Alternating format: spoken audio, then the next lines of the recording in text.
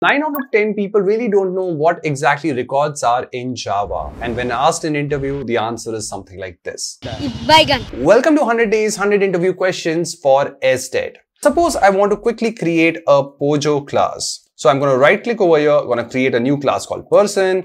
And inside my person class, I'm going to have 3 instance variable, name, age, and contact number.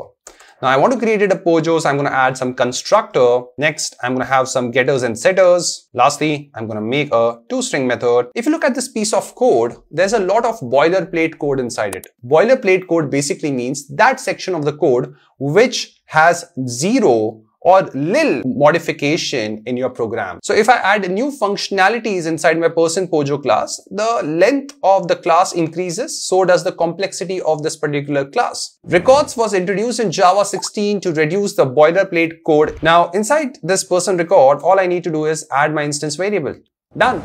So inside this record, I'm going to have my instance variable name, contact number, and age. Along with that, I'm going to have a constructor, also a toString method. Now, one thing to remember about records are immutable, meaning once I have assigned the value to these instance variable, I cannot change them. You can also add extra methods inside the records, just like how you do it in your normal Java classes.